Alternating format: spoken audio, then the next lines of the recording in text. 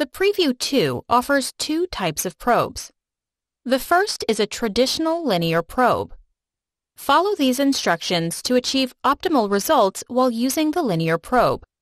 Position the probe so that the arrow is pointing towards you. Hold your hand low on the probe, using your fingers to anchor the probe on the patient's skin.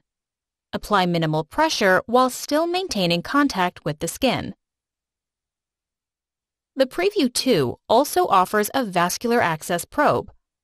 Allow your forefinger to drape into the groove. The other fingers can relax on the arm. The thumb can be placed wherever is the most comfortable, on the front of the probe, underneath the arm, or it can be used to keep the skin taut while inserting PIVs.